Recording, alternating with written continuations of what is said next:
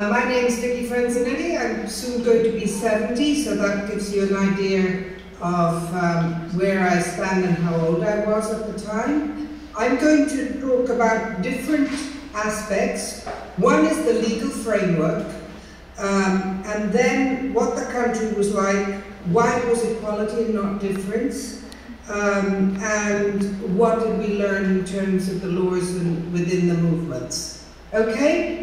If you go back to Italy in the late 60s, beginning of the 70s, it was a very different country from what it is now, very different. And it wasn't only different in terms of women, but obviously I will be talking about the gender aspect in particular, but it was very different in terms of work. You needed a permit to move and leave your city of birth. There was an overlap of many of the fascist laws had not been repealed yet. So technically at the time, for instance, abortion was still a crime against the integrity of the Aryan race, and so on. All right? So it was a very different country, and women were subjected to basically the male order completely, legally I'm talking about. I'm not talking about culture here, I'm talking about laws, meaning that adultery or leaving the home was a crime for a woman. There was no divorce, there was no contraception, there was no abortion, and if at the moment of the birth of the child, the doctors, which is not a problem now, but was then, had to choose between the life of the mother and the life of the child, they had to, by law, choose the life of the child because the child was a pure soul. In other words, the prevalence of the Roman Catholic Church was extremely strong still at the time, which it is not now. Okay? So that's the starting point, which is very important. One also forgets, at least my generation forgot, we sort of felt post-war. In fact, 1968 is just over 20 years after the end of World War II.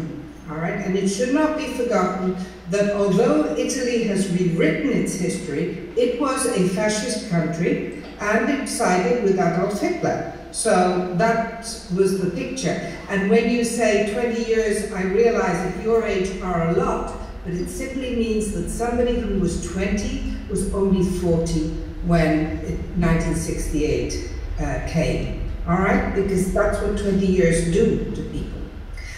So the first of the many legal, so the first aspect will be legal to give you a framework. The first of the legal battles was for divorce, because divorce was illegal in Italy, so much so that they made movies about it. There was the famous Italian divorce movie where he kills his wife because he wants to marry someone else. The divorce was illegal. You could go through the Roman Catholic Church if you were a Roman Catholic and ask for the marriage to be annulled. If the marriage was annulled, the children became illegitimate immediately, because annulling a marriage means that the marriage never existed. Okay, so it was a very complicated situation. There was then, that was on the 1st of December 1970 when the law on divorce was approved. And at that time in Italy, there were some non-religious parties in the centre-right, with the Liberal Party and the Socialist Party, which was in the centre-left. The Communist Party was then the biggest opposition party to the Christian Democrats, and they were very ambivalent as to whether they should, well, promote or not what was known as civil rights. Then there was a referendum in 1974 for the abolition of the law on divorce. You need to gather 500,000 signatures in Italy to call for a referendum. And it was called in 1974, but the people who wanted to abolish the referendum lost it. The law on divorce lost it. It was quite a hilarious period because by then there were women moving and other things, And some of the people who were against divorce were saying, if you approve the law on divorce, your wife will run away with another woman. I mean, it was all that was the sort of level, and they will take your children. Then contraception was legalized, so contraception was illegal. Any form of contraception except for condoms. Condoms were considered legal because they were not sold as contraceptive, but to avoid men getting those terrible diseases that women give them. Okay, so they were known as prophylactics, and they were only sold to avoid the spread of terrible diseases from the terrible women to men. In 1975, in January 1975, we have the verdict of the Constitutional Court that says that if the woman's life is in danger, it is possible to have an abortion. But the woman's life has to be in danger. In 1975, also, but in July, planning centres known as the Consultori Law 405 were introduced, and the new family law was approved in May 75. Now, I'll dwell a moment on the new family law before I move on to the others. The new family law was really the result of the work of the previous generation of women. It was not the work of my generation of women.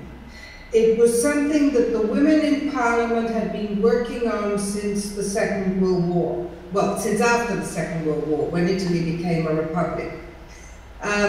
It was also the biggest shift of money from men to women that Italy had ever or has ever had. I'll give you an example. In the past, women inherited only life use of the property, and only the children inherited. Okay? Generally, we bury the men because they marry younger women, because we live longer, so there are more widows than widowers. The only thing that will increase the number of widows is childbirth, death. So once women stop dying of childbirth, which happens at the beginning of the 20th century, there are many more widows than widowers. Okay? So many more women whose husband has died rather than men who survived their wives. Men also die more in wars. Men die more because of illnesses and because genetically they die more. So women start inheriting more money. They inherit a part. In Italy, you cannot decide, like Britain or the United States, who you leave your money to. You can only leave a quarter of your estate, which is called the disponibile, to whoever you want. The rest goes to the surviving spouse and to the children, or only to the children if there is no surviving spouse. So this means that women cannot be thrown out of their house, the children cannot sell it without their consent, and this is very important because it changes the financial situation of women who remain without a spouse. It also changes the law on the inheritance of pensions, so women get more pensions. Now, it also means that putting it together with the law on divorce, that you can actually leave the house without committing a crime. You can leave the house where you lived, where your children lived, and you're a free agent. You can actually live in two different houses, you and your spouse, even without divorcing. All this is extremely important because there is no freedom if you cannot decide what you're going to do with your life. The other part of these decisions was abortion. Italy had a very, very high rate of abortion. And one of the reasons was, if you remember, I said that contraception was not legalized until 71, and family planning centers started in 1975. So there were many, many, many abortions, and many were backstreet abortions. Then in 1978, Law 194 was approved, and that was the law on abortion. Again, there was a referendum to abolish it, which the Catholic Church lost. There had been an event which was called Seveso, where there was a release of dioxin, which is a very powerful poison, from a factory, and the children were all born with a hair lip, and many were also born with problems in their palate and anus. And the church held a meeting in a stadium saying that they would not allow abortions. And that was just before the referendum, and that will certainly change the situation. So that's as far as family rights and rights on your body, legal rights, are concerned. In 1977, so I go back a year, the law on equality at work was approved. The law on equality at work meant that, with very few exceptions, you were not allowed to say whether you wanted to employ a woman or a man. For example, that was true in the railways, it was true in the judiciary, everywhere. You could say whether you wanted a man or a woman, for example, in performances, all right? You could say, I want to have a theatre piece and I want to have a woman playing a part of a woman and a man playing a part of a man. You can also specify that you want somebody of a certain religion if it's for a religious newspaper, but otherwise you cannot specify it. So the law on equality was approved in 77. The law on equal opportunities was approved in 2006, and I'm sure that that will be mentioned later by Carlotta. But there's one thing I want to say about it. The principle, the law of equal opportunities, presumes that you would have an equal distribution unless there is discrimination. And the law on equality presumes that there are differences, but you're not allowed to introduce them. So they're two completely different principles. And the law of equal opportunity derives from chapters 5 of the civil rights legislation of the United States. It's not of Europe. It was absorbed by Europe, but it's not of European legal origin. And then, as Carlotta will talk about later years saw the laws on sexual harassment and all the laws that introduced various other things, like equal opportunity officers, etc. So that's more or less the legal framework we're talking about. Any questions on the legal framework before I move on? And was what I said clear? Yes. There's one question. Can you see him? I can't hear. Can you just maybe in the first chair? Okay. Yes. Thank you. Thank you. Could you introduce yourself, please? Yeah, my name is Jesus and I'm from Spain. Right. Nice to meet you. My question is, how many of these laws are still active, or in which way has things changed now? All of them. Nice. All of them, but as I mentioned, the 1977 law on equality at work was modified by the 2006 legislation on equal opportunities. Otherwise, abortion law stands, the new family, it was called the new family law, the 1975 law stands, the planning centers, which became regional because all the health service was regionalized. So as a result, they became regional, but that's the only change there has been. Contraceptives is still legal, divorce is still legal. They're talking about changing the law of divorce. I think some things have been slightly changed in terms of the length of the period of separation that you have to have before you can apply for divorce. All right. Thank you. Not at all.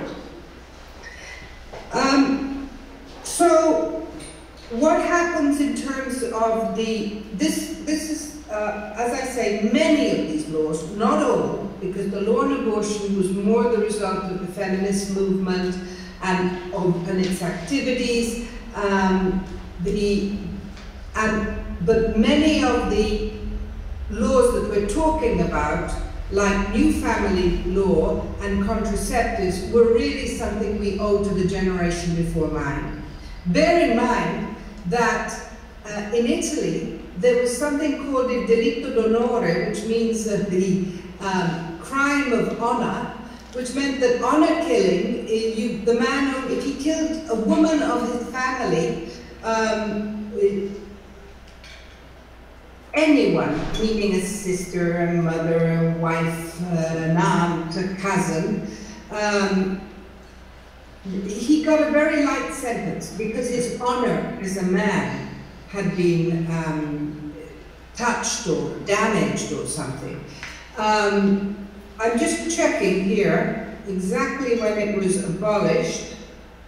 It was abolished on the 5th of September 1981, which means that in Italy till 1981, a man could kill a woman of his family if he thought that his honor had been affected, and also it eliminates the same day another law was eliminated, which was the fact that if a rapist married the victim, there was no crime, because there was no rape in marriage.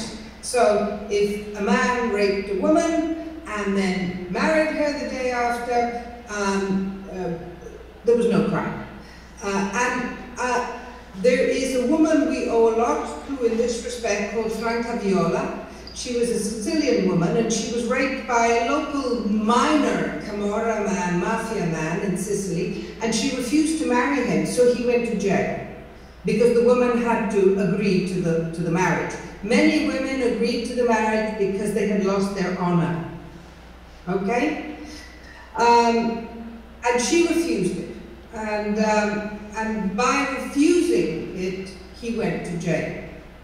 So it was the beginning of the women's movement was twofold. It was called we had in Italy a suffragette movement which was not as strong as the suffragette movements in the Anglo-Saxon countries, but there had been a suffragette movement between the two wars, between World War I and World War II. They wanted votes for women. Women got the vote in 1948 in Italy with the Republic, so quite late.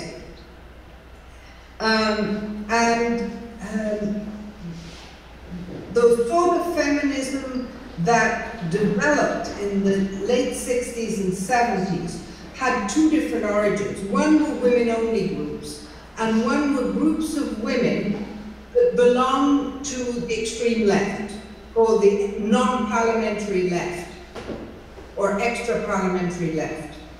And then there was a third part, which wasn't what we didn't call a feminist movement, but which were the old women's movements. That is to say, the organizations such as the UDI, the UDI, that belong to the Communist and Socialist Party, whom we have to thank for the first of the laws that I'm listing. Many of these women had been partisans, and then when the war finished, they were basically sent home. So all these women's groups mix in some way, or at least meet. Many of them were attached, as I said, to parties. Many of them were separatists, meaning they met with women only and would not participate in mixed organizations. And all of this was the sort of texture, the fabric of what became the women's movement. It was a movement mainly at the beginning, so it changed around about the late 80s, beginning of the 90s, for equality and not for difference. It was a movement that did not respect the culture of the country, because the culture of the country was still prevalently a very male-oriented culture, a very, what should I say, like, we want to change the world and keep the women where they are, sort of culture, you know that? And so the prevalence of the movement, the prevalence, not all, the separatists wanted difference already, were women who wanted equality, were women who went to women who were wearing headscarves in the South and saying, take them off. This is ridiculous. You shouldn't cover your head. You shouldn't obey your husband. I remember, even in later years, doing something very simple. I was holding a course for the women of the trade unions. I'll explain why, but we were holding courses for women of the trade unions. And I gave them a very simple exercise. These were women mostly in their 40s, so they had children. And we're talking about 1990, maybe? 1980, 1990. And I said, when you go home, instead of first serving the other people, and traditionally you served the men, the children, and then the women. I said, serve yourself first and don't serve anyone else at table. You eat the best piece. Don't give the best piece of meat to a man or to a child. Eat it yourself, sit down and eat.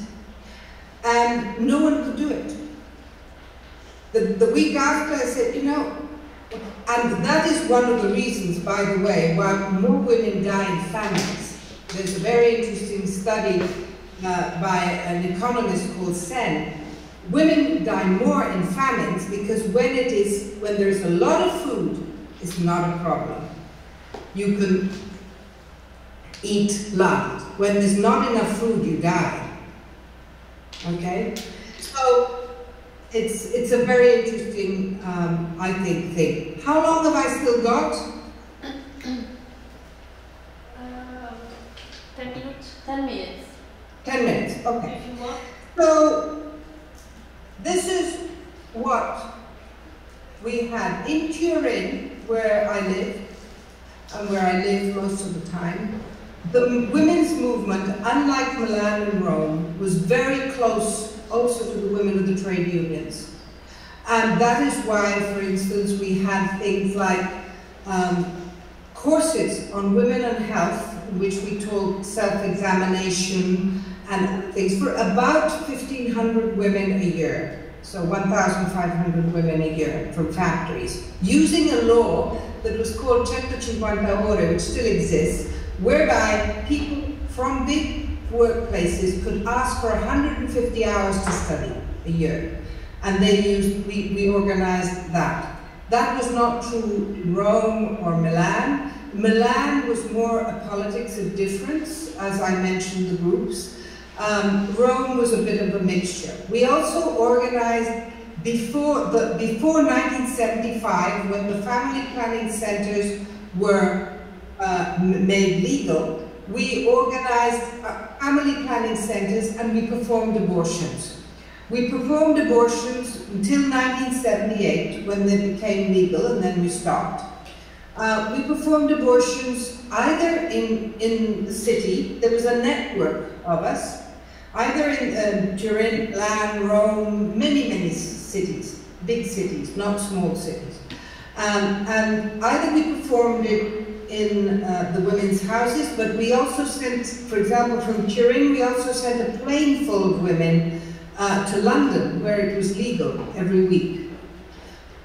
So it was an incredible level of organization. Moving now to the aspect of organization, there was a lot of talk of how you organize. Do you organize horizontally? Do you organize vertically? Do you organize with a person who represents you? Do you organize yourself with a person who doesn't represent you? Well, no. You don't organize yourself with a person who doesn't represent you. We, because there was no formal structure, which I think, with hindsight, was quite wrong, happened in some cities, like Turin, the stronger women became the leaders, and there was no means to control it because there was no formal process, because there was no recognition, because we're all the same. Since we're not all the same, the result was that the stronger people, the stronger personalities, the people who emerged, and were not in any way checked. Milan had developed something called that you would entrust yourself to a woman who was more powerful. We didn't like that in Turin. Rome was a bit of a mixture. Rome is also the capital city, and as I expect in many of your capital cities, there was more political politics going on because that's where the decisions are made. This thing in Milan was called affidamento, and you were supposed to entrust yourself. I personally never entrusted my own decisions to anyone whatsoever, so I wasn't very favorable to that. There was also a lot of what was called self-awareness. They were called gruppi di coscienza. Some were good and some weren't. You were talking about yourself and how you reacted. Some were very good, and sometimes they were very good, and sometimes they were a bloodshed, because, again, there was no structure to it, which is an advantage in one way. Bear in mind that in those days there was also no social media. There was, you know, so everything happened with people, not through the internet.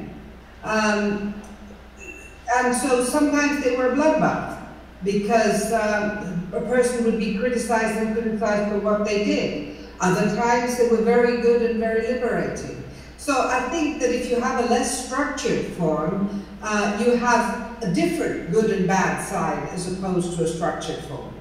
You have a very different one because you can have a great creativity, but on the other hand, you can also have many bloodbaths. So that depends really a lot. There were enormous demonstrations. Some of the demonstrations were also with the older women, because in those days I was one of the younger women, and others were not. There was also, don't forget, that we had the years of terrorism in Italy.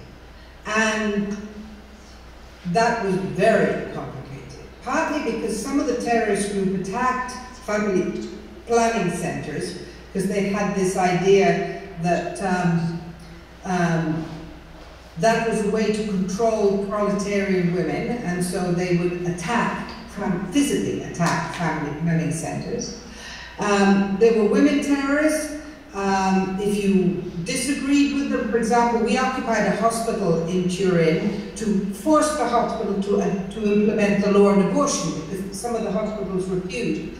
And we were occupying this hospital, and at one point we denounced, meaning we said, these doctors, Doctor 1, 2, and 3 don't want to perform abortions, and the law says you have to. And one of them was shot the day after. This happened twice. And that means you have to assume the responsibility that what you're going to say may lead to shooting. So I remember I was at the desk with another 3 women, and I pointed to a woman whom I really thought belonged to Prima Linea and another one who belonged to the Red Brigades, and I said, are you guilty? And they said, until the bourgeois state doesn't prove that we're guilty, we're innocent. And I said, the occupation is finished, because you cannot take that moral responsibility on. So the impact of terrorism was disastrous on the extreme left and on the women's movement, not on the separatist part, but on the other part it was. So if I have to look back, I would say, well, certainly the women's movement changed Italy, or Italy changed the women's movement. You can see it in, the world changes. I think that there have been many steps backwards. For example, immigration, but Carlotta may talk about that later, reintroduced prostitution and housework, domestic housework. Prostitution, not that it didn't exist, but prostitutes had organized and it was different. The arrival of many poor women who traveled maybe half the world to wash some people's pants meant that the domestic work was reintroduced in middle-class family with a vengeance, and that there was no longer any discussion of the division of labor between men and women, because you had a woman who'd come from 5,000 kilometers to wash your knickers. So why worry about it? For a very reasonable price, which meant that even the lower middle class could afford it. So, as always, all these things mix and intersect. Any questions? I'm quite happy to. The 10 minutes are up. Thank you. Thank you. Thank you. No questions? There is, yes, there is. One coming. Hello, Vicky. My name is Diana. I don't know if you can see me. Yes, I can. Thank you so much for being with us. Where do you come from? That's an interesting question. I'm born in Bulgaria, but I live and work in Croatia for the last 5 years. And Right. here I'm representing our organization, Documenta, that is together with Lapsus organizing this event. So I'm extremely happy that you're here with us today. And I wanted to ask you if you are willing to share with us some more sentences about what it was like for your movement to actually perform abortions, because it reminds me of this documentary called Jane. I don't know if... Oh yes, we worked with Jane. I met Jane. They married. Yeah. Yes, so maybe you can also explain to our colleagues a bit of the context. I don't know if you've seen this... I haven't seen the documentary, but I know Jane. I knew the people. Okay, so could you elaborate on that, please? Yeah, that's okay. There was, first of all, where did we learn abortions? Well, there was the MLAC in France, MLAC. The MLAC was the practical organization of Choisir. Choisir did the things for the law, and MLAC performed abortions. In Italy, some women from the Radical Party had learned how to perform abortions. We performed them with the Carmen method, with a cannula, plastic cannula, and a reversed bicycle pump. It was very simple. We only did them up to 8 weeks. Then I personally had traveled to the United States and to Britain. In the United States, there was a group called Jane, and it was called Jane because you telephoned and you said, "Is Jane there?" And if Jane was there, then they put you in contact with somebody who would perform an abortion. Again, instead of using a curette, they also used aspiration, which was much less traumatic. How do we perform abortions? Well, the consultori, that's the family planning centers that were self-managed. Every week, I can tell you about Turin, but it was roughly the same in Milan and Rome. Then we would meet. The women from the family planning centers, because the group that performed abortions did not go to the family planning centers. The groups that were in the family planning centers would say, for example, we have 5 women who need abortions. And we would say, how many of these can travel? Because not a lot of women had passports, and you needed passports in those days to travel. So how many can go to London? And how much money have they got? Because London, we bargained a good price because we were good customers. We were sending a plane load a week. So we worked that out. And then there were, say, 3, 4 women who could not travel. Right. We would see, the gynecologist from the family planning centers would see them, would not perform the abortion, we would see them. We would perform the abortion, and then the woman would go back to a gynecologist a week after. The understanding, if there were ever a problem, we would take her to the hospital and we would go to jail. I was lucky, it never happened to me, but that was what we did. The women from the Radical Party instead sometimes would call a journalist. They had a completely different attitude. We didn't charge women anything, but if they gave money, it would go towards the women who were leaving on the plane. It was, you know, in those days, for example, you needed about 2 weeks before you got a pregnancy test that would tell you whether you were late or simply late or pregnant, because it was all different, obviously. Medication was different. So, I answered your question? Yes, thank you. I'm just thinking that we're very, very lucky to have you today. And, we can't hear you. We're very lucky as a group to have you today, and also as women and girls to have you talk to us about that. I think it's very important to be free to talk about it. Yeah, I mean, I would never consider having an abortion being lucky, but not consider it being unlucky. But for example, we had some ideas like we did not want general anesthetics, but only local anesthetics. Because we thought, well, first of all, because the risk of a general anesthetic was much bigger than the risk of having an abortion. So we couldn't do it. We were performing it on a table. But you know, before us, the illegal abortions in Italy were performed as follows. A knitting needle. You put a knitting needle inside your uterus, not us, not the women's movement. This was the illegal abortions before the women's movement.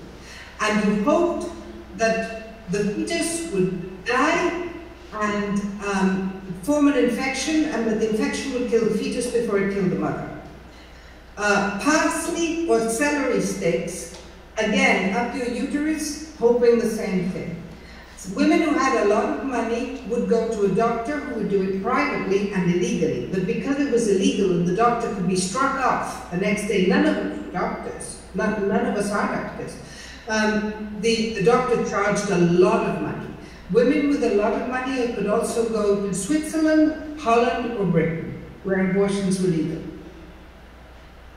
Thank you so much. Just to finish, I meant lucky in the sense that we're lucky to live in a time where we have freedom and we have choices, and I think it's in a very large extent to the efforts that you had before us, so yeah. Thank you. Maybe the time had come. I also think that we underestimate the power of population policies. In those days, there were lots of babies. Now there aren't. So there will be a reaction, I believe, in a few years against abortion because of that. There's another question.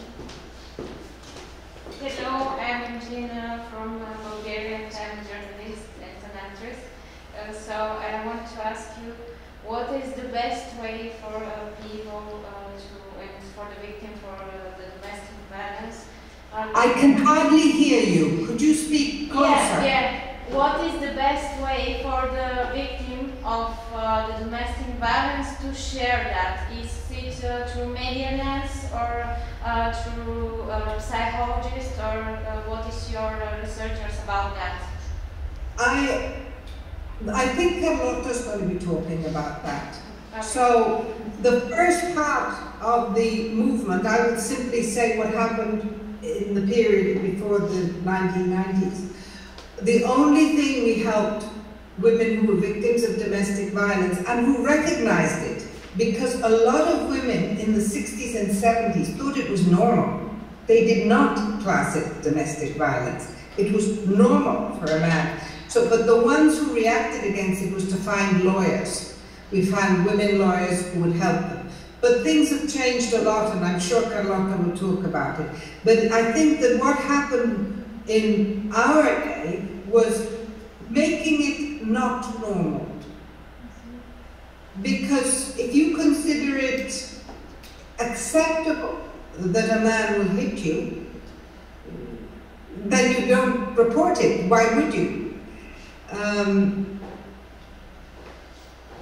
You know, I always say, so equality is the best thing that can happen to a woman, but it's the worst thing that can happen to a man. So a man, at least in my lifetime, I don't think we're going to see a world where men serve women.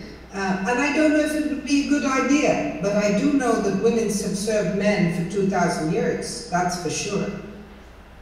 Wouldn't be bad, at least for a month a year, but, you know, it's like if you want coffee in bed, you either have to be very, very rich, or you have to have a wife that will do it for you, or maybe in a world of equality, a day each. Hello, hi, my name is Alicia, I'm Italian, and I wanted to ask you maybe something more about the connections, at least in Turin, between women's movement and workers' movement, because I feel like today we tend to separate a lot. So if we have, for example, a protest, we try to maybe to fix it as a women protest, but it's very difficult, I feel, today to bring together these different elements of people, that is a woman, a worker, and so on. So if you can maybe tell us more about this connection at the time. We weren't, as my generation was not very identitarian. Your generation, I believe, is very identitarian. So it makes it very difficult for people to work together because they're different identities. But I may be wrong, I don't know. In Turin, we had this very particular experience, which was called Sindacato Donna. And Sindacato Donna had women from all the unions, CGL, CISL, WIL, and that, and which was necessary because if you wanted to have things like permits for the 150 ore, for the 150 hours for courses and that, you had to have it. Also, we tried some joint negotiations. In the 90s, we started some joint negotiations on sexual harassment at work with the men of all the unions going, oh, they will use this against the men of the unions, this will be terrible, they will use it to sack us. And we said, well, if you behave properly, it won't happen. So it was a lot of it, and then there was what was called the extra-parliamentary left, and that was also a melting pot. But I think the main thing is that if you have a very strong identitarian connotation, so you maybe don't know who you are, but you know what you are, it becomes very difficult to blend people together. Also, in those days, the trade unions were much stronger and there was less precarious work. And when you spoke about migrants in the 70s, they were people from southern Italy traveling to northern Italy. They weren't people from other countries. So it was very different. I don't know if I can answer more about that. I mean, I remember in other countries of Europe, for example, in Britain, there was a lot of organizing around black workers and women workers, and in America there was NOW, which was the National Organization of Women, that was a labor coalition. Germany was not so good. We didn't, in those days, we didn't know much about what was called Eastern Europe, so, that was sort of another world. France, there were women working also within the trade unions. Then the political parties had women's caucuses. They were called commissioni femminili, and they were women's caucuses. Both the communists and the socialists and the Christian Democrats had women's caucuses.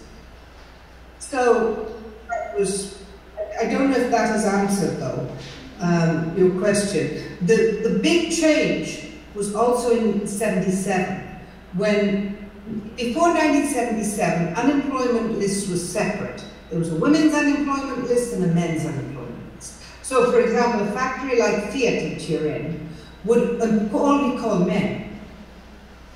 From 1977, they were united, and so 600 women shot to the top because they hadn't been called.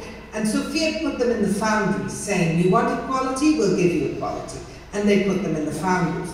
And a lot of women stuck to it. They decided they were going to keep it up. And that was a moment in which the women's movement in Turin and the workers' movement met. Now, nobody gets employed from the unemployment lists, the trade unions aren't so strong, you know, and it's very different.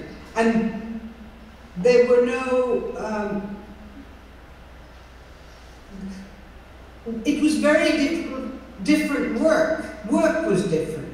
There was not all this precarious work, as it's called. Super. Thank you very much. Not at all.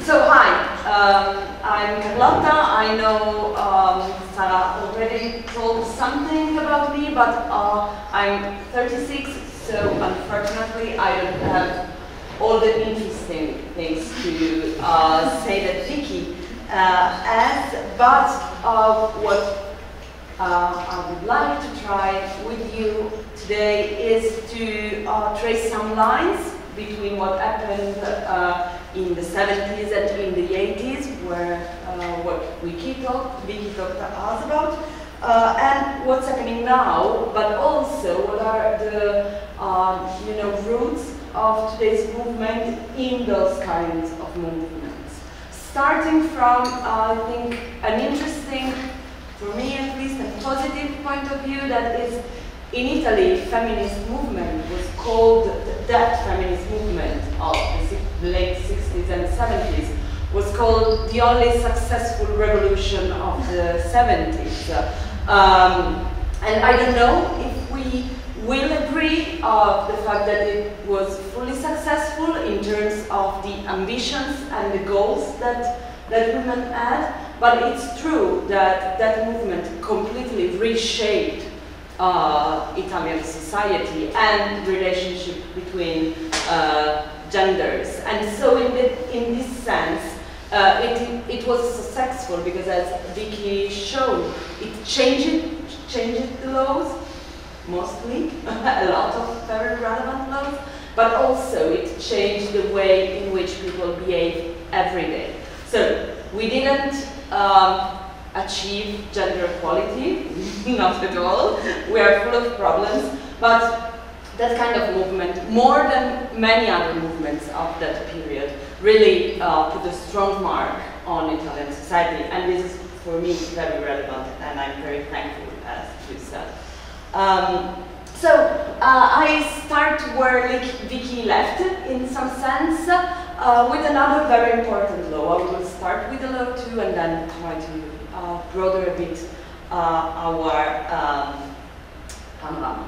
So in 1996, and I stress 1996, so basically yesterday, Italy got law against rape that for the first time in Italian history defined and defines today rape as a crime against one person, and not as it was before, a crime against morality, public morality. So, as Vicky said, after the Second World War, a lot of law changes. The constitution changed, but the penal laws, so the crime laws, didn't really change. And so we, for instance, rape was regulated. The fight to rape was regulated by law that was really designed and written during fascism. And so what was rape? Rape was an act against public morality and decency. And so it was considered rape only when it happens to a girl or a woman that decide to denounce it publicly. So, you know, showing in the public morality that something happened. And that's why also, for instance, marital rape was not considered rape, because it happens inside houses, in the privacy of the couple, and I'm quoting parliamentary members from Christian Democratic Party, that in the privacy of your bedroom, there is no rape. Why? Also because till 1981, in Italy there were something called marital duties. So if you said yes in the day of the marriage, then it's yes forever to what you should perform, that is sex. Sex to have babies mostly, but sex. And so that's why also, if the rapist, as Vicky told, if the rapist proposes to marry the girl and the girl accepts, the victim and the victim accept, then the rape disappears, because then it's just sex that offends no public morality at all, because it's sex. Okay, maybe we can say you have to wait after marriages, but at the end it's sex inside a couple between two people that will consent to. If you understand, there were no idea of consent in the law, and also was fully considered rape just only penetration. The other things, all the other things, the horrible things that you can imagine, was considered atti di libidine, that is libidinous act, I will translate, that were charged, but in a very, very, very lighter way, because what is relevant is only penetration. So it was a very horrible law, as you can imagine, that really forced women also in trials, in courts, to expose all the details of the violence to prove that there were penetration, and basically a full penetration is better to have a better result, to be just to understand that as a rape. So it's interesting, though, that for many, many years, like until 1996, rape was considered a crime against public morality. That is something I want to stress, because it's really relevant to understand also how is perceived sexual harassment and violence even nowadays in Italy. So that is something that offends the society, but that has slightly to do with you as a person, as a single person. So back in the 70s, this kind of law was really fight against, because it was horrible. And so in 1977, the feminist movement started a big campaign, a public campaign against this law, to propose a reform bill that they proposed out of what is called legge di iniziativa popolare. So in Italy you can write the laws in the parliament or by referendum, or people that write law and collect a lot of signatures and a lot of supports and can present directly to the parliament, and this was the case. The feminist movement got the support of some parties, but mostly was really something grassroots that really starts from the people. And what kind of law they proposed? It's a law that is very similar to what we have 20 years after, though.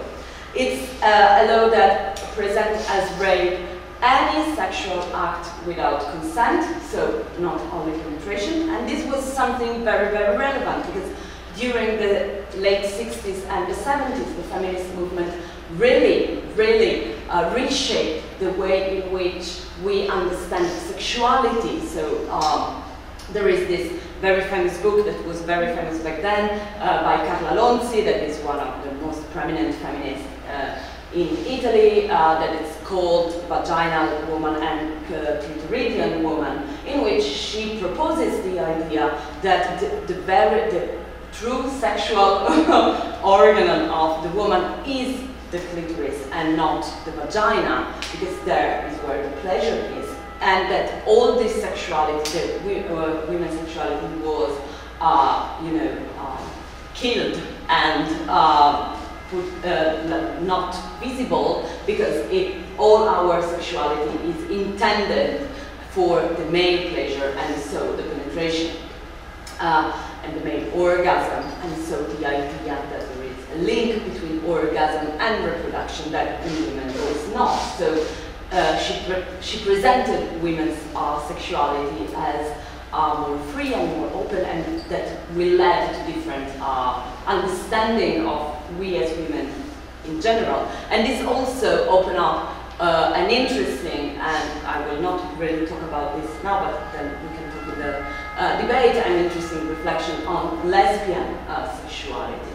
That was another of the topics that really divided the movement back then and somehow even nowadays. But so the first thing was to understand as sexual acts all the acts and not only the penetration. That was really, really relevant. Then mandatory persecution. So the idea that you have to persecute the crime even if the woman involved, the victim, will not go public to denounce it. This was a very, very, very controversial point that really divided the feminist movement back then and still now, because for a part of the feminist movement, this point was really necessary to really avoid the fact that women were supposed to go to police station, denounce it, and then go in court and be there and put their bodies up front. But for another part of the movement, this was really risky because it will, you know, in some sense, deny the agency of women in the possibility to say when they want to call out a rape or when they want not to denounce it and where they want to do it. But what is interesting also is that this was the point that had more forced against it by the parties in parliament, and for instance the Christian Democratic Party, but not only, we have to say, said that this was very risky because it will put the law inside the marriage and violate the privacy of the married couple, because they were imagining like mothers-in-law saying, oh, my daughter was raped by you, because they were going inside the bedrooms of the newly married guys and trying to understand what's happening and using the sex as a fight for other situations. Really, I would say science fiction, but still. And then the third point of the law was that the trials must be open to the public, and also that the feminist associations could be part of the trials, so be involved in that. That's why it is, because trials for rape were horrible and still are. In Italy, the first public trial for rape was in 1976 in Verona. That is interesting because Verona, it's a very fascist and conservative and Catholic city. I did my PhD there. And a girl, a 16-year girl, was raped out in the street by a group of men. So quite horrible situation. And she decided not only to denounce it, that was not so you know obvious, but also to call feminist movement. She was a part of the feminist movement. Of course, she was very young, so she was interested in the feminist movement, and she decided to call the feminist movement to go with her at the trial.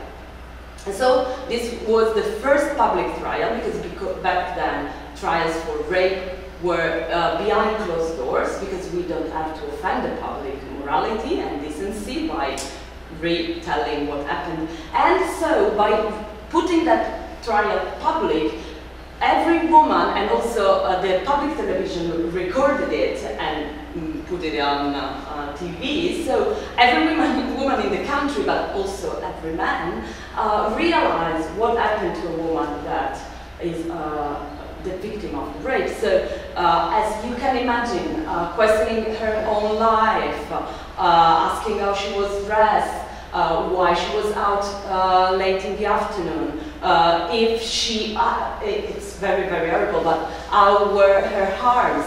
She tried to fight back. She said something. Did the rapist really understand that she was saying no? Why she was frozen? So on and so forth. And the trial ended with the condemnation of the rapist, luckily. But what was also interesting is that for the first time, the feminist movement received compensation money that they never collected because they were not a formal association. But the court recognized that there is, because of that idea that the public morality was offended, there is like a fight back of this horrible idea that the public must be refunded for what happened. So the idea that having open trials, open courts for rape was really, really important for the feminist movement back then, because it was like a sort of control of what was happening. So that law never passed. They tried again in the 80s, in 1987, with a reform bill pretty much the same, but what was interesting, that was presented by a group of senators, women senators, of different political parties that joined forces to try to change the law. And then in 1995 was presented this last reform bill that it's more or less the same, with some different idea, that was finally accepted. And so they changed the law. An important part of the law that was not in the original reform bill is that it made legal sex for minors between 13 and 16 years old between each other, so people that are 13 with people that are under 16 years old. That previously was illegal. The legal age of consent was 16 years old. And this was again a very controversial point, because for the right-wing part of, but not only in the Catholic part of the parliament, was like effort to promote sex at a young age, that it's something that we don't want. Really what is interesting here is the debate, again, that for 20 years really moved the feminist movement. In what sense? Because there, as Vicky said, there were different souls of the feminist movement in Italy, and if some parts were linked to associations and political parties and the idea of promoting laws, a very big part was really against the basic idea that there could ever be a law that is favorable to women. So the idea is that the legal system is so patriarchal, so shaped by the male gaze and the male subjectivity, that every law made in this kind of context, so before a feminist revolution, will be a law that with some risk for women. And for instance, in this rape reform bill, the idea of mandatory persecution, that could be problematic. And also the idea that if you write a law, you have to define what rape is, and so that you will leave behind some maybe other acts or feelings or situation that you cannot imagine when you are writing the law, and that can be perceived as rape by women. So there is this idea that there is no law that is a women's law. And also there is an anti-institutionalism very strong in all the extra-parliamentary left, and also in the feminist movement. So again, the idea that parliament were not the place in which to fight your battles, and that you have to change the culture and the society more than the laws, and that fighting for changing the laws is like, you know, wasting your time in some sense. And so were a very strong debate, and also about the problem of open trials, because they were asking themselves if court and trials can be a political arena. That was something that in Italy was debated very much because of all the trials for terrorism, for instance, in which the people involved use the court as a place in which to state their political views, and also feminists do, in some sense, the same thing, but the problem is that the correct place? And also, if we have to enter the courts, we have to be recognizable by the law, so becoming an association party, something that, as Vicky said, was something the feminist movement really does not want to do, because it is involved an organization that is perceived as hierarchical and too squared for the feminist movement. But what is interesting is that these changes of the law, of the rape law, was really relevant to put in the debate the sexual violence and domestic violence and gender-based violence in the Italian state. So the first refugee centers for women, that in Italy is called CAF, Anti-Violence Center, Centri Antiviolenza, was opened in Milan in 1985, and it was a self-managed and at the very first moment occupied place, in which they provide help for women that want to escape from a situation of violence, both sexual violence and domestic violence. And now they are recognized by the state. There are many of them, always to very less for the need of the population. But what is interesting is that they started by putting violence at the center of their political discourse, something that was not so present in the 70s. So in the 80s, the violence became an issue, a strong issue, and now it's also nowadays. So I will just briefly arrive in the 21st century, because of course all these kind of roots really shaped the feminist movement also. Now, one very relevant thing to say is that at one point there is, as I said, this problem of dividing the feminist movement. For instance, lesbian subjectivities and demands were really a theme of discussion and debate in the 80s, because for part of the feminist movement, the lesbian issues divided the movement. And also for part of the lesbian movement, some of the feminist issues were not relevant because they perceived themselves as out of the patriarchal relation with men. If you ever read Monique Wittig, like the lesbian is not a woman, it's in this kind of idea, so that you are free from the relationship with men because you doesn't give a shit of what they think about you because you love women. And so that was a relevant point in the 80s, and in the 90s it was created Arci Lesbica, that is the first lesbian association, that it was part of Arci Gay, that it was the first homosexual association, not the first, but the first really recognized as an association, but then the lesbian decided that gay men were too patriarchal to join forces and created their own association. And also in 1982, in Italy, was created the law, the first law that recognized some kind of rights to transsexual people. That it's a very controversial law because it allows the change of documents, basically, but just if you do your surgical operation to change your body and your genitalia.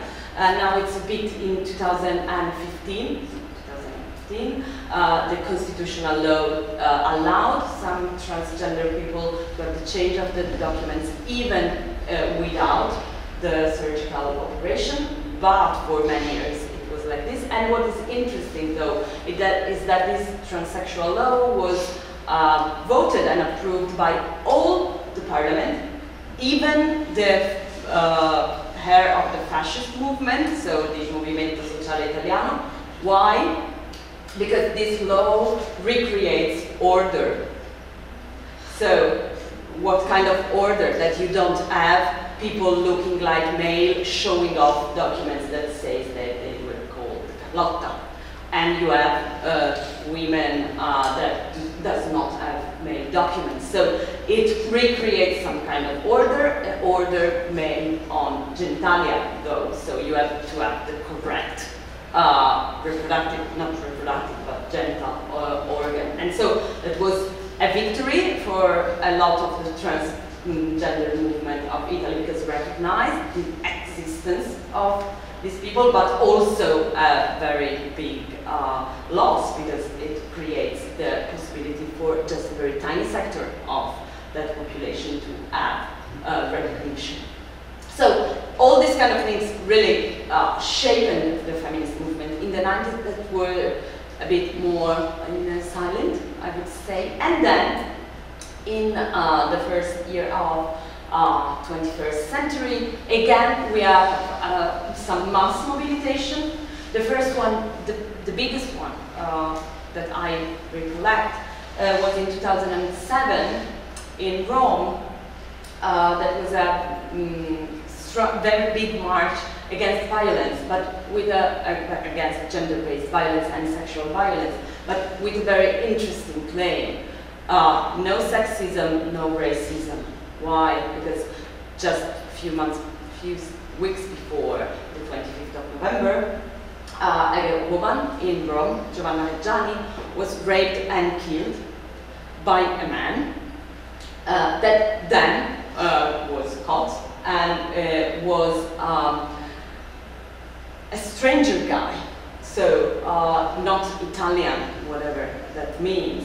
And this led to a strong campaign of right-wing parties against this foreigner man that came here and raped our women and that really put in danger our civilization, and that are a danger for the society. You see, they would not let our women be free, and so we have to fight back. And so the feminist movement really recollect to say, not in our name. So we are the women that are raped, and we tell you that first, 90% of violence happens in families, so no stranger in the dark night, but also that we don't want that our rights will be used to deny rights to other people. And so it was an interesting turning point, because it was a moment in which the feminist movement reflect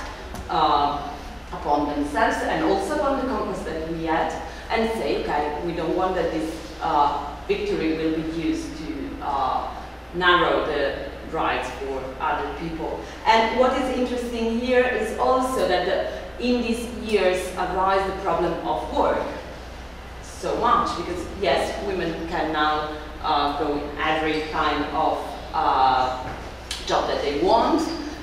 Still, unemployment rate for women in Italy is very high. But what kind of work do we have? Precarious work. So precarity became a feminist issue in what sense? In the sense, in two double sense. The first one, that women are more employed in precarious work, still nowadays, so are more employed in unsafe and uncertain kind of jobs, less paid also, we have to say. That does not allow you to have, for instance, a pension. Okay, no one of my generation will ever have a pension in Italy, but still, if you have had just precarious work, it's more unlikely. And also that this, it's pretty difficult for women to achieve economic independence, though, and so to decide for their own life. And so this became a very strong issue, and very quick I will arrive more near in our days. Also, the issue of abortion and reproduction was really strong, because as Vicky said, now that we have the law, it's still there, great, but in the law there is a very sneaky point, that is that the law permits conscious objection. So doctors can say that out of their values and beliefs, they will not perform abortion. Even so, this point was made for doctors that have studied before 1978, so before the abortion law, and that could rightly claim that they will not perform abortion because they didn't know that they had to do it when they studied gynecology, but now it's pretty silly. But the problem is that in Italy the rate of doctors that object to abortion is 70%. And so you can imagine that this put abortion rights at risk, really. In Milan, there are one hospital in Guarda that has just 3 doctors that perform abortion, and Milan is quite a big city, so you have to imagine how this is difficult. And so a lot of women decided to start to fight for a full abortion rights, also because we had some problems with pharmacological abortion. Just 2 years ago, the Parliament decided that we can have pharmacological abortion until the 9th week, as the Organization of Health says that it's possible, because before it was just until the 6th week of pregnancy, that it's basically impossible that you will have it, because in the time that you recognize that you are pregnant and that you find a doctor that will sign you a certificate, it's done. So this is one of the main issue now, still now. And also, again, the theme of violence. And in 2015 arose the other big movement that we saw, that it's Non Una Di Meno, that takes its name from Argentina, from Ni Una Menos. It's precisely the translation, not one less. After a very horrible femicide that happens again in Rome, this time was a very young girl that was killed and burned by a boyfriend. So pretty horrible, and this gave birth to this kind of movement that said no more. But what is interesting is that they decide, again coming from sorry, South America, to use the strike as a political tool to fight. Why is it interesting? You asked about the workers, and yeah, why is it interesting? Because the strike was normally perceived as a workers' tool for battle and not as a feminist way to give political battle. But in Italy, what is interesting is that in the 70s there is another stream of feminist movement, that is the groups that gather around the claim wages for or against, it depends, housework, where movements and groups very linked to left-wing movements that claim a very basic thing. Domestic work is work and should be paid. Why? Because, and they claim we are all housewives. Even most of them, they were workers in factories, but say when we go home, we have to do laundry, prepare food, take care of the children. So we are all housewives, and we need compensation for what we do. And they use the strike as a fight, a way to fight, and also an interesting, all kind of strikes. So strike from domestic work, that's pretty difficult to, see, but also sexual strike, because they say, remember, sex as a duty in marriage, so sex is work in marriage, because we have to perform it. And so we stop. They have this beautiful claim. They call frigidity, we call it absenteeism. They use this kind of political tool, and it's interesting that nowadays this kind of genealogy is reinforced and recuperated by young feminists, again to say that work that we perform to take care of other people is work, and that still it's mostly on women's shoulder, also because how women are educated, how society is shaped, and also that this is also a base of the violence. Why? Because this really help the society to not let women free, because they don't have time, basically, to think and to do what they want. And so Norma Di Meno created a plan against gender violence that sees how violence is structural in the society and how violence is used to put women at their place. All kind of violence, from catcalling to femicide. It's like a continuum. And what is interesting is that Norma Di Meno called itself trans-feminist because they try to create links and alliances with LGBTQI+ groups and movements that were already part of the movement in Italy, but that had with feminist movement some kind of interaction, but not so much. And this is also something that is new, but not new, because as you see, it's really rooted in that kind of history. Yeah, so I think that this kind of idea of strike was really new, but at the same time, maybe in some sense old, but was something that was really recuperated from the past to try to highlight how, even if the laws now in some sense help us, we have a lot of work to do. And yeah, my time is done. Thank you.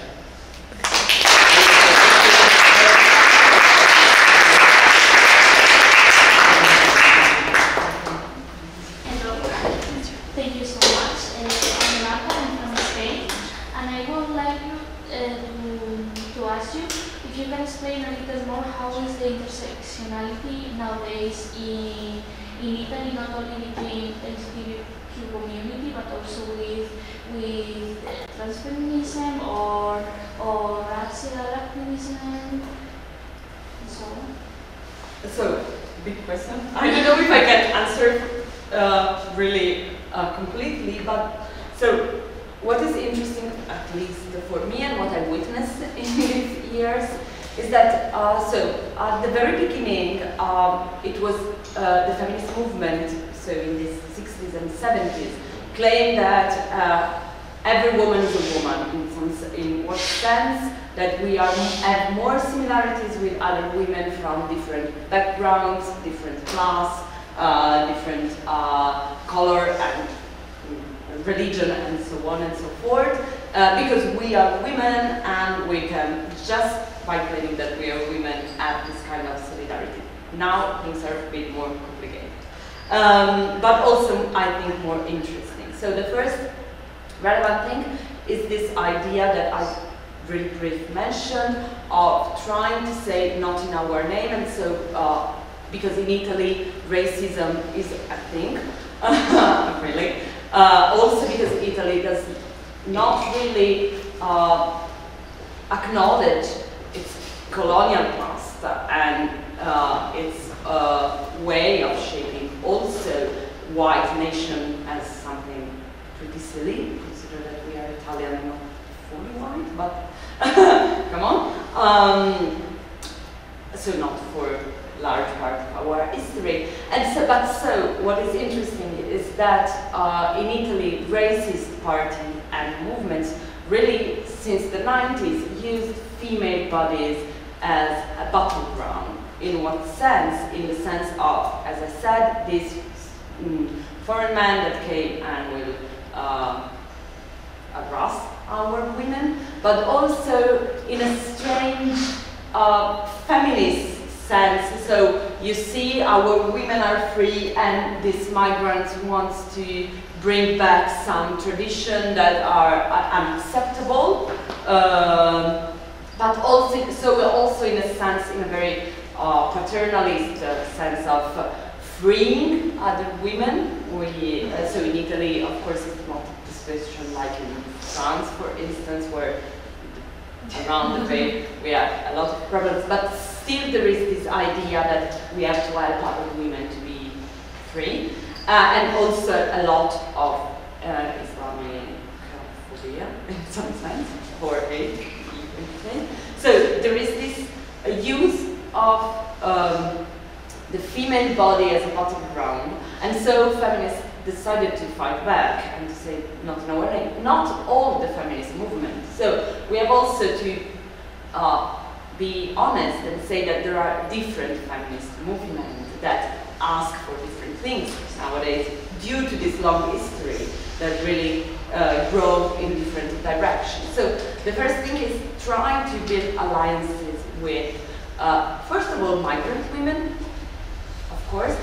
That it's very difficult because Italy is most, so has this strange migration history, but women arrive, as Vicky said, or for perform domestic work from different countries of Europe and not only, or arrives men to work in the fields, in factories, in construction work, and then they bring women with them, and women have less opportunity to work, and also the women that perform domestic work to go outside in the public. So if you work in a home, you just met the family you work with, and you don't have much time to work, to go outside. So it's pretty difficult to join this connection, also because due to language difficulties, of course.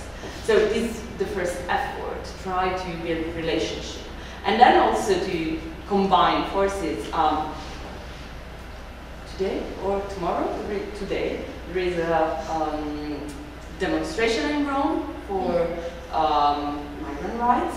And the feminist really joined not only joined the march, but also writes, for instance, some things to highlight how gender lenses can help to understand migrant situation. But also, there is the big problem of having relationship with the LGBT movement, that it's not so easy as I presented, maybe. Now in Italy there is a strong, as in all Europe I would say, there is quite a strong debate about surrogacy.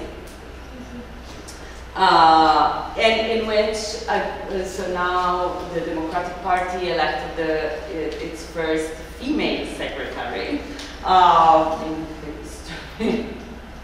And so a group of feminists decided to write an open letter to Anish Schlein, that it's secretary of the Democratic Party, to ask her to condemn surrogacy and to sign a law that will grant surrogacy an international crime. And then another group of feminists respond to another open letter starting from a feminist point of view, saying criminalization is never a solution. But this was also inserted in a fight back against homosexual rights. So in Italy, homosexual rights is not a strong thing. So we just had in 2016 the right to what is called unioni civili, that it's not marriage, and the parliament has stated very clear that it's not marriage, but it's union between for same-sex couple and only for same-sex couple. So we have two different kind of contracts. One is marriage for heterosexual couple, and one is this union civili for same-sex couple. That has just one interesting thing, that it does not require you to be faithful. That maybe could be a good thing, because in marriage you have to sign that you will be in Italian. But so it's very new. But in this law there were a great fight, strong fight to stepchild adoption that is really relevant for same-sex couple, because in Italy now it's very difficult for the other parent, not the biological one, to whatever that means, to have their son or daughter recognized. It's a very long procedure that really put these people, these children, at stake for many years. They cannot travel with one of the parents, for instance, because there is no actual relationship. But this was really intertwined with the debate about surrogacy. And so, for instance, even if in Italy, as all over, the majority of the couples that use surrogacy are heterosexual couples, it seemed in the Italian debate that just same-sex male couple will use it, and so it really was a fracture in the relationship between gay movement and feminist movement, because if part of the feminist movement says this is a universal crime, and part of the gay movement say we want recognition for our children, it's a bit difficult. And also the strong debate is that links class and gender is about prostitution or sex work. Again, a hot topic.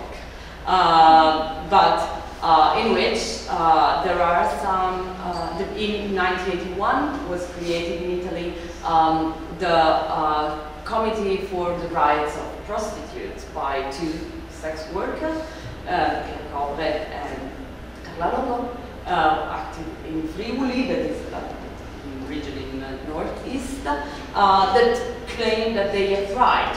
So pretty easy. But this led to another strong fracture in the feminist movement. So they consider themselves part of the feminist movement, but part of the feminist movement that does not recognize this association as part of their milieu, and still it's a thing nowadays.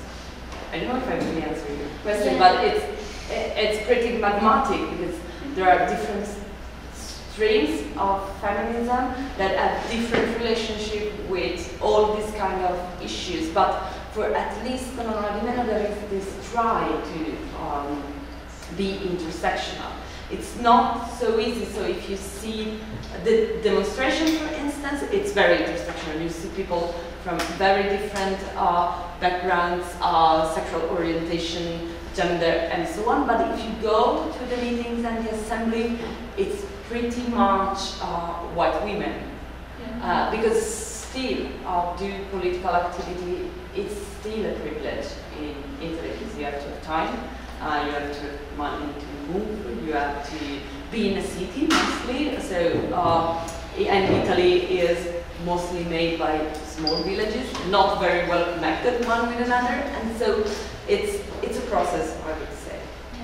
You totally answered my question. Now I have more questions. But thank you very much. That's good. Thank you.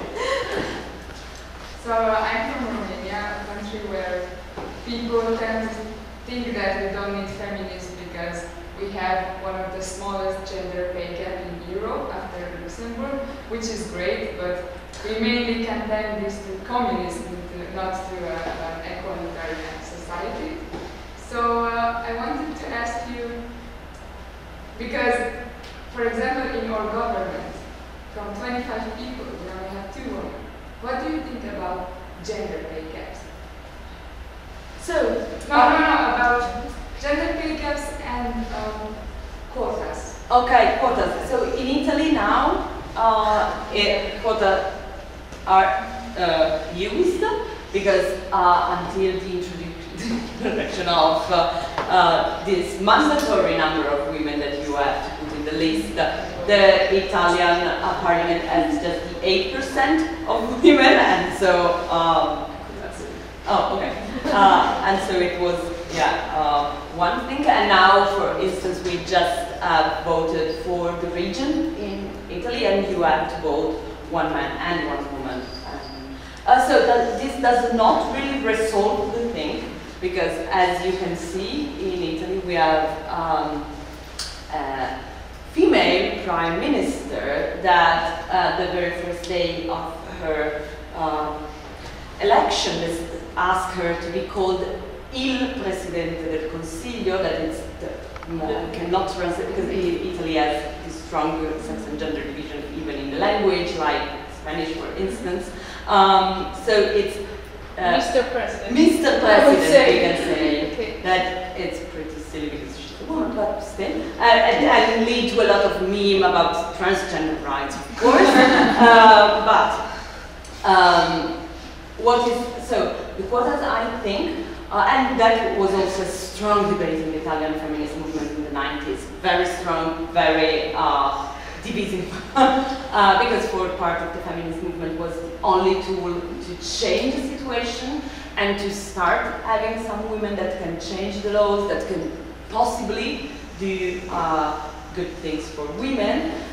For another part of the movement, again, was in some sense patronizing women and not changing the culture, but just impose women by law. And then also, for another part of the feminist movement, it's not, it's not just that you have to be a woman, you have to be feminist, and so it's not relevant how many women do we have in parliament if they do nothing for women's rights.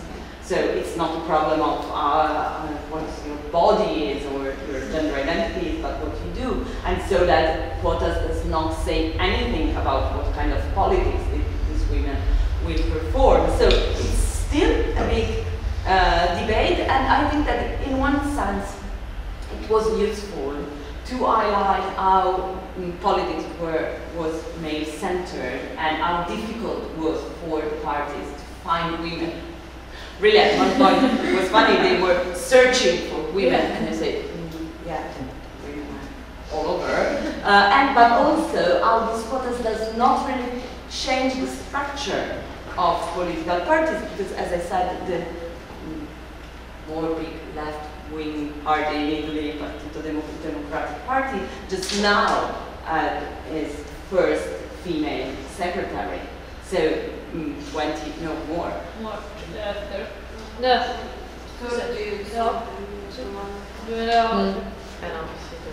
Well, 30 years. Yeah. I don't know, but a lot of Let years. me check. Yeah, in Italy, left-wing parties change name very often and split yeah, themselves very often, so we do not really recollect when they were born, but still, and no other party had a female headmaster or how they call it. So it's interesting to see that even if women are more represented, they will not really arrive in a position of power, and when they do, it's just because they deny women's rights. So it's controversial. And also, gender pay gap is interesting because also Italy, Italy is not very good at this point, it's 30% gender pay gap, but it depends on how you count, as always, because right-wing parties say it's not true. Because, for instance, if you work in the public sector, you have the same pay by law, because law in Italy said that you have to pay equal men and women. So, by law, gender pay gap should not exist. Why it still exists? Because, as I said, women are more employed in precarious work, in short-term works, in part-time jobs. And this is interesting because mostly they say, but women want it. Women want part-time job, and so it's a favor. And of course they want it. Why? Because care work is still on the shoulder of women, so they have to take care of the children. In Italy we have a very poor welfare state in terms of caring young children, very young, 0-3 years, horrible. And so, of course, and the studies show that women that have children leave work precisely in that period of time and never go back. And so they want part-time. Yes, why? Because man does not have paternity leave in Italy. So now they change, they make this big announcement. We did a revolution. Now you have not 3 days of paternity leave, you have 2 weeks. Oh. Yes. Big revolution, thank you, that no one takes, so it's really relevant. And so, of course, there is this gender pay gap because women are employed in less paid work, but also because in the private sector, you have to pay equal men and women, but you have an individual contractation with your employer, and so no one knows. But also, even if the pay is equal, men receive more bonuses. Car, phones, whatever. And so at the end they are paid more, but on the paper this does not result if you just see your paycheck. And so these are two, for me, good examples on how, of course, you can change the law, but there is an inner structure of the society that still reinforces women's inferiority and oppression.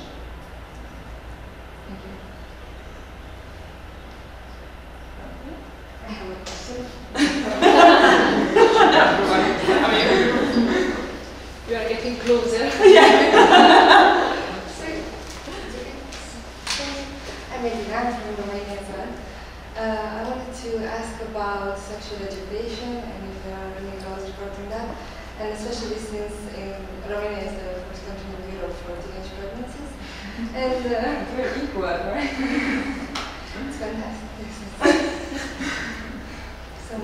So this is another big problem. So as Vicky said, at one point family planning center consultori were born, created by the feminist movement. So it was a strong victory then that we were recognized by law. And the idea also in the law, so another interesting thing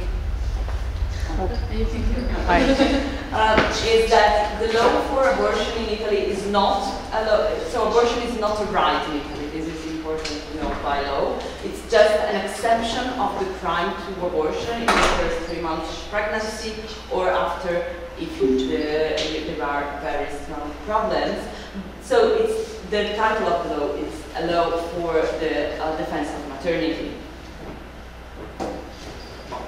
And in the law, there is written that the state must do sexual education to prevent abortion. So the idea of the law is, how do we prevent abortion? We have family planning in place where you can have contraception.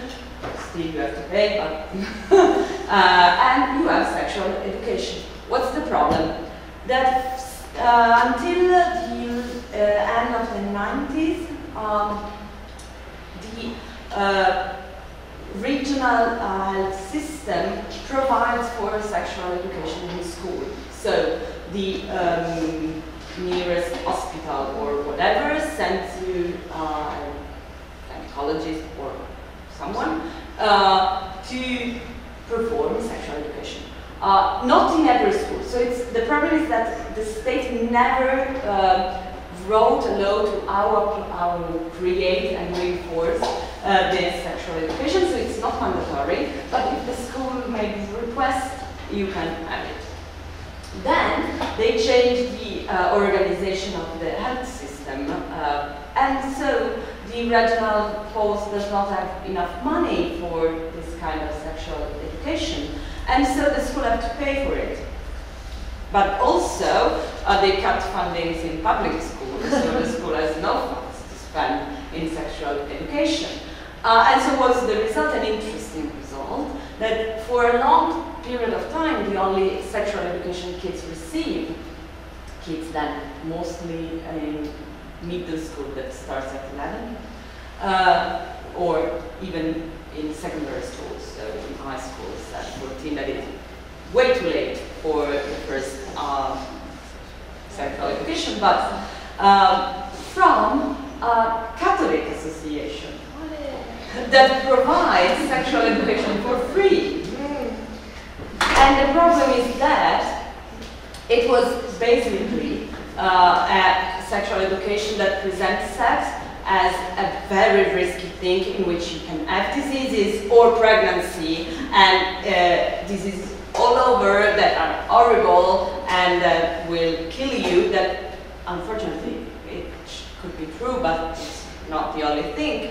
And so what is the solution? Abstinence. Don't do sex. Do sex just with the person you really love when you find it, and stop. And with that person and forever. And also there were no sexual education at all for other kind of sexuality that it's not heterosexual. And so for a lot of people that are not heterosexual, it was very difficult to have information. So now we have internet very fast, but even when I was in high school, I had just one computer with my parents, very slow, so beep, beep, beep, beep. And so it was impossible for me to achieve any kind of information. And so now also Catholic association do less than sexual education, so there is no sexual education at all in Italy at the moment, apart from some projects that are interesting but very spotted. So maybe you have a feminist association around you that will come to your school and do sexual education, but maybe not. And what is interesting is that the Non-Admin has created a group called School Group, very fantasy, to go to schools to provide provide sexual education, but the problem is that they were called mostly by students when they have protests or where they organize their assembly. And so it's again not a process, it's just one thing that you do once, that it's better than nothing, of course, but and also very late, because students have to call you, and so they have to know that what so and yeah, this is a problem. And now there is another big problem, that sexual education, it's really criticized and be problematic by a lot of anti-gender groups that are pretty strong in Italy, that says that sexual education is something that just the families must provide to the kids, because it's something private, it's something sensitive, and that by sexual education the state will indoctrinate their children to transgenderism. I don't know how is it possible, but I don't question it. And so in a lot of schools, group of parents of these groups organize and fight back when even teachers try to organize some sexual education. So it's again a strong topic, and this leads not in Italy not so much on children pregnancy, but on a very raising of sexual disease. So HIV, it's raising in young men, but not only men, but also are coming back sexual diseases that you think were like extinct, like syphilis, because people know nothing. Yeah.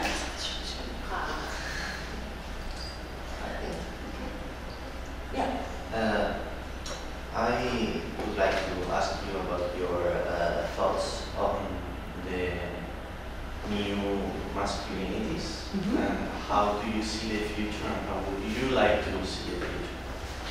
So, in that demonstration that I recollect in 2007 was interesting, because there were a group of men that organized publicly for the first time after the 70s, in which some men say the same thing, with a leaflet that was entitled "And We the Men, question mark," and that precisely were asking what can we do for this situation. And so there arises some groups that are still active in Italy, just telling two names, but one is called Maschile Plurale, plural masculinity, precisely recollecting the idea of new masculinities, and the other one is Smascheramenti, and it's a joke I cannot translate, because in Italy it seems to we call unmask, but also male. So that work on deconstructing masculinities, and so the problem is that these are very group, very small, but what is interesting is that they are growing very slowly. The problem in Italy, I think, is that there is still a very strong chauvinist and macho culture, so in which for men it's pretty difficult to put on the table some of their problems, but also there is this risky situation in which, in the same period, arises in Italy men's rights group. For instance, there is this strong group, separated fathers, that claim that in Italy the law is against the man, because in the divorce processes, mostly the children are given to the mothers. Why? Because the judges try to put the children in the best situation, that recollect their original family, and in the original family the person who takes care of the children is the mother. So basically this is the idea, but they claim that this is just against them, and also that they have to leave the houses to the mother of the children, and so on and so forth. So they present these dramatic stories that are of course true, but they dramatize a bit of fathers living in the car because they don't have any money to provide, because their ex-wife is spending all this money in purses, you know. And these groups use some of the new masculinities idea. For instance, that also there is fragility in men, that men, for instance, are more often committing suicide than women, but to reinforce an anti-feminist discourse. So it's difficult for I think for a young man in Italy now, navigate this landscape and try to express himself, but also not to get caught in this kind of men rights activist net. But what I see sometimes going in schools and also teaching in schools is that slowly, very slowly, there are young boys that are really taking effort to try to present a different kind of masculinity, not just you know, in a reactive way, like, yeah, because this was also one of the problems. So when you talk about, for instance, femicide, someone say, but we cannot cry, and you say, come on, it's a bit a different scale of problem, the fear of being killed or the fear of being, you know, bullied because you are crying. So not that it's not relevant, but now there are men that are young guys that are becoming more and more involved in the feminist movement, and I think this is a good thing, but that arise other debates in the feminist movement, whether we have to accept male or not, she's male, or not, and this is still a thing because there is also the need for a separate moment, and it's difficult to negotiate this kind of different needs, but I think that there are things changing. In Italy it's particularly difficult, also because politics, you know, we had Berlusconi for a long period that presented this kind of macho masculinity with all the women and parties, and still now that it's in hospital, almost dead, make jokes about how we fucked a lot of women, and you say, come on, we're almost dead. But then we have Salvini that presented himself like a good father, that take care of the children, like the father of the family, providing for the family. But a lot of family. Which are different families, so, and now we're another woman, so lost families, not so much. But I think it's difficult because, yeah, there is still a culture that asks men to behave in a very precise way, at least in Italy. But last thing, that is also so interesting, I think the work that the gay movement have made to try to bring new kind of masculinities, and also the trans movement, even though in Italy transgender issues are mostly presented as issues of M2F people, so transgender men are really invisible in the public debate, and this is also interesting in terms of new masculinity.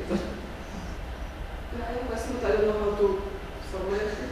So first of all, develop this memory about this sexual education in middle school, and it's hours of herpes.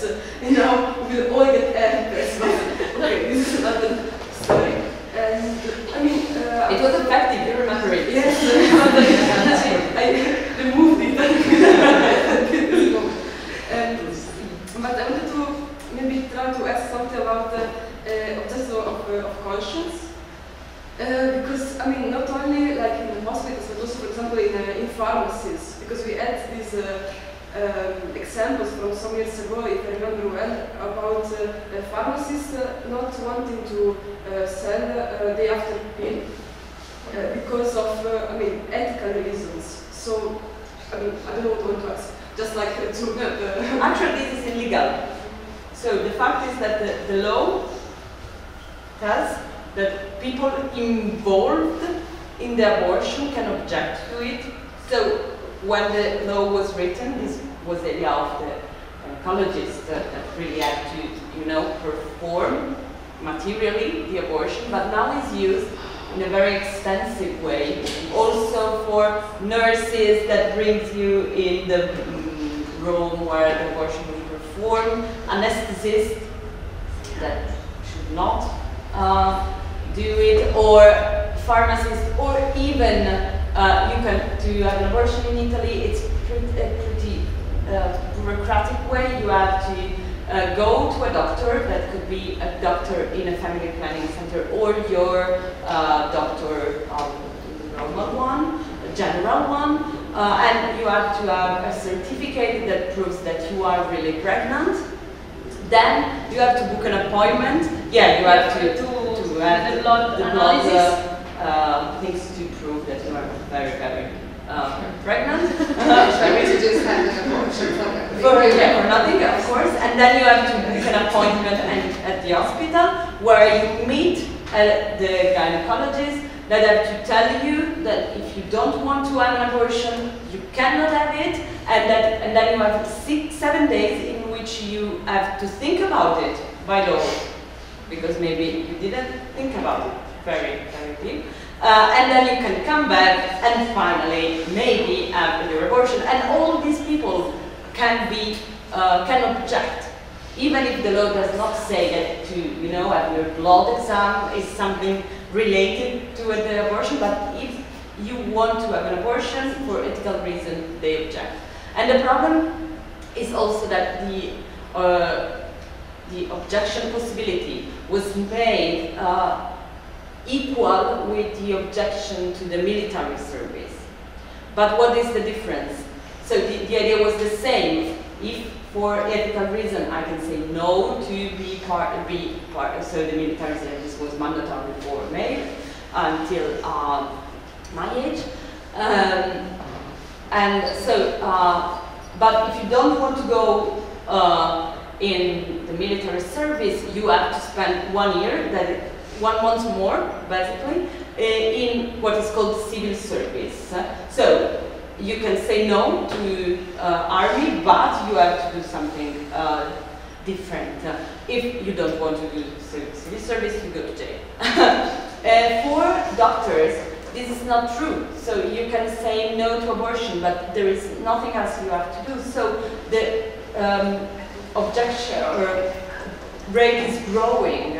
Also, because it's very, very practical. You get the same pay, you do less job, because you don't have to perform abortion. And also, you can change your mind. So you can be, say, do abortion for 20 years and then say, I change my mind, I want to object now on. And also there is the problem that the hierarchies in the hospital are, especially here in Lombardia, are mostly made by people affiliated in some sense to the Catholic Church. And so if you don't want to have a career inside the hospital, it's better to say that you don't want to perform abortion. And the result is that in Cinisello Balsamo, that is nearby, my gynecologist, that is now retired for men, have to go there and perform abortion because all the other doctors says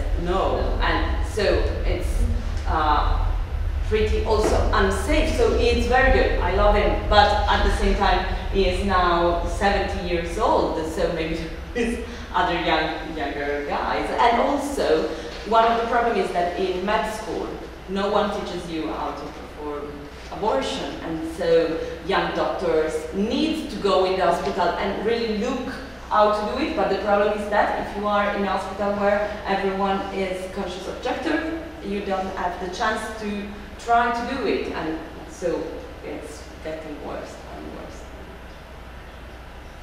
And also in some hospitals in Lazio and in Puglia, they tried to hire people that will perform abortion. So put it like, you know, a job in the job description. But then the TAR, so the tribunal, said that this was non-rightful because it's like a form of discrimination, because the law permits this kind of objection, and so there is no solution. I'm sorry, I'm sensing that I'm like depressing you more and more. It's the entire situation. After thinking that was so powerful now.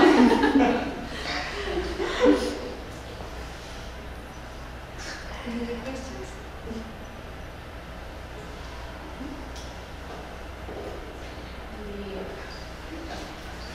We use sometimes more, but I think that was really a good time to spend for speak about these things. And if there are any other questions, I will say really thank to Carlotta, and Vicky have to go away, but I will text her some thanks. And really thank you. If you want to have some other information about also the movement, you can check online. I think that's something also in English. I think so. In another language, because non-Armenian works also for people that are not Italian native. So you can find a lot of documents. And, thank you. It was